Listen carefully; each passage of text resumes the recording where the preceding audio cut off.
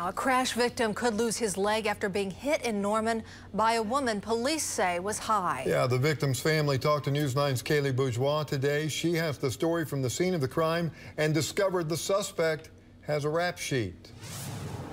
According to documents, this isn't the first time the suspect has done something like this. Jason Harrell got the call Monday.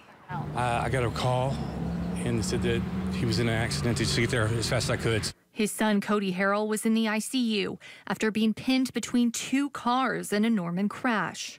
Looking at the vehicles, it was a wonder he lived, you know.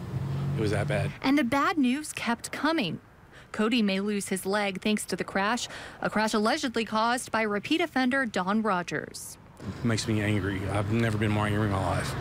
Just, it's pathetic, really. Rogers was arrested at the scene and charged with a DUI. A police report shows the suspect showed signs of being on drugs, particularly methamphetamine. And Rogers has been in trouble for drugs before. I mean, just to do this to a person, he's 27 years old, and he's got a long life ahead of him, and more likely it's a good chance that he could do this on one leg now. Hoping that won't happen, Jason and the family are raising money for Cody's medical bills on a GoFundMe page and praying another family doesn't have to go through this. This is the exact worst situation I've ever faced. Just hopefully that someone else will take the time and not make the same mistake.